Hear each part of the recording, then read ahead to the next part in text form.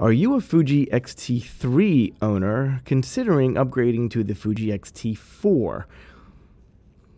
I was, and I did, and I have a lot to tell you about this camera.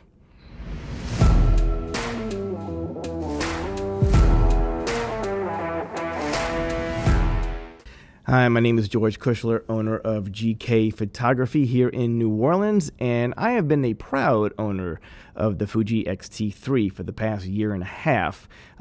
Before that, I was a 24-plus year veteran of using Canon cameras. I love my Canon cameras. At the time when I was looking for upgrades, features, lighter, mirrorless, I did a lot of research. And one of the big reasons why I originally got the XT3 was for its usability, how it was focusing, how it does the eyes, which is nice, but most importantly, the size. And with the Fringer adapter, I was able to put my Canon lenses on my Fuji, and they work.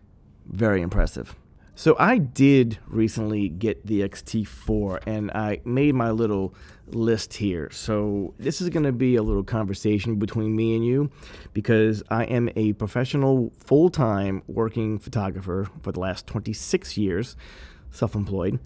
And the Fuji system is the only camera I have used as my main for the last close to 2 years now, come this May, I believe. Should you upgrade? Yes. Yes. Let me explain why. First of all, you have the IBIS, the in-body image stabilization. This works for two aspects: hand-holding for your video and hand-holding for your stills. Now, some of your lenses already have image stabilization on them. That's great. But the in-the-body, it's different. It's using its computer chip, its compressor. It's using that software.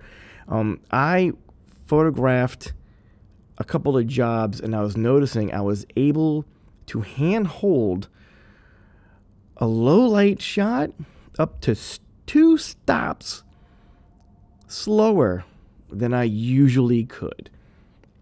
Usually. That's impressive.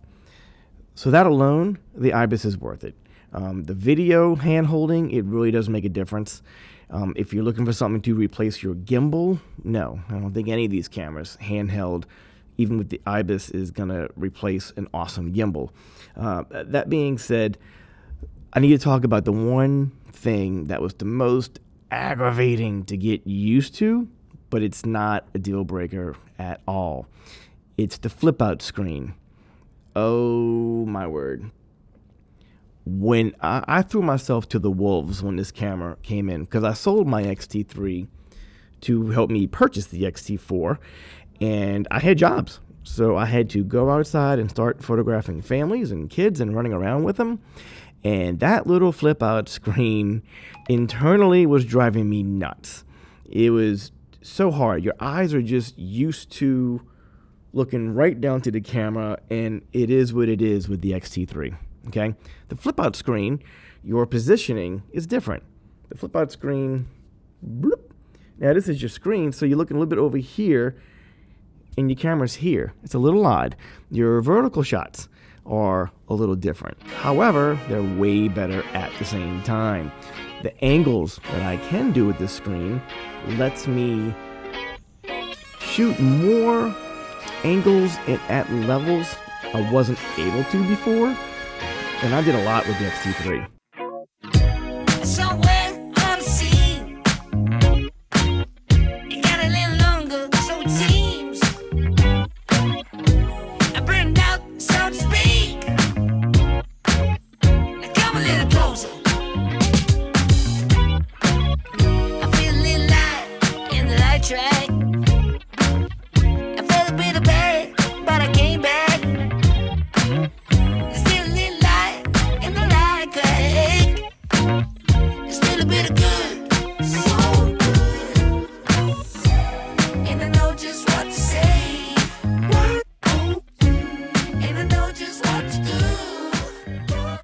Oh dear Lord, let me tell you something.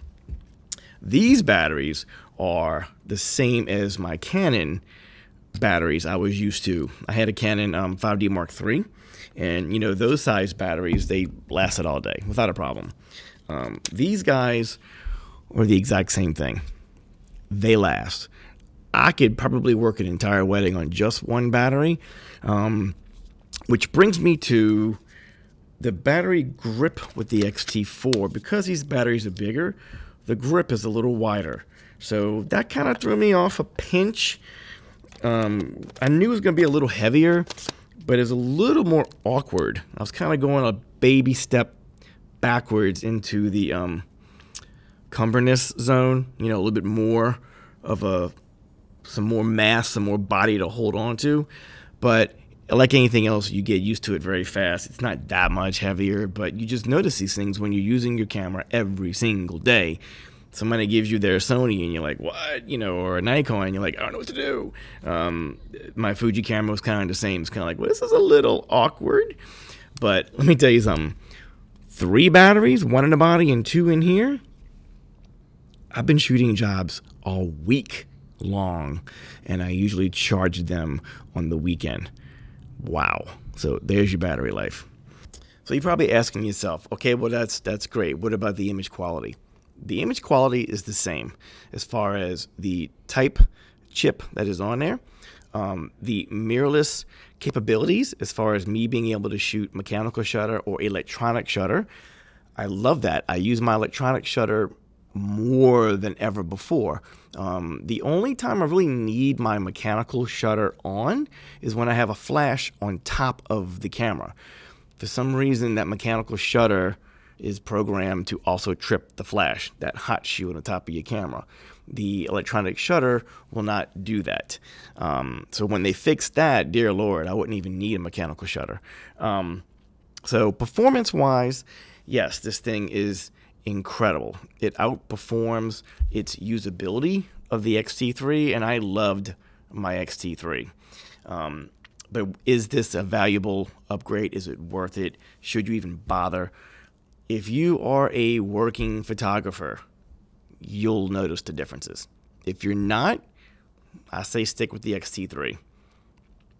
I am constantly running around and moving on weddings, on events, on chasing kids outside, on like you name it. I'm using this camera. I am using all the aspects of what this thing has to offer. The IBIS, I can tell a difference. As far as the quality of the image, it's the same. It's that same beautiful Fuji file. And I love the Fuji files for how they look. Something that I recently have done is open a GK storefront for my Capture One presets, because since I'm always working jobs, I'm developing my RAWs according to real world scenarios. So when I'm in the church with that goldish ambient light in the background, when they're on the altar and I have my flash, what are those tweaks that I did to help me provide my clients beautiful images? I made that a preset. When I'm outside at the end of the day and the sun is nice and low and you want that sun, you know, really low in the background, you want to get all that golden hour goodness, that, you know, beautiful golden sun, more of that in your image, but you also want some crisp contrast, there's a preset for that. So I just opened my gkstorefront.com. Feel free to go there. You can buy individual presets, or you can get the collection of all the color presets for only $25. So look, thanks for being here. Join us on the Facebook group page. It's where our conversations continue. We can share images and talk a lot more. So join us over there. I hope you stay focused on your dreams. We have a lot to do this year. And I'm very proud to say I have a lot lined up to show you guys and girls. There's real world usability, workability, workflows that I'm doing every day. And I'm bundling it all up to show you and share with you and educate you and motivate you. And I just want to stay focused with you at the same time. All right, you guys? I gotta go. Yeah. I'm GK. Peace.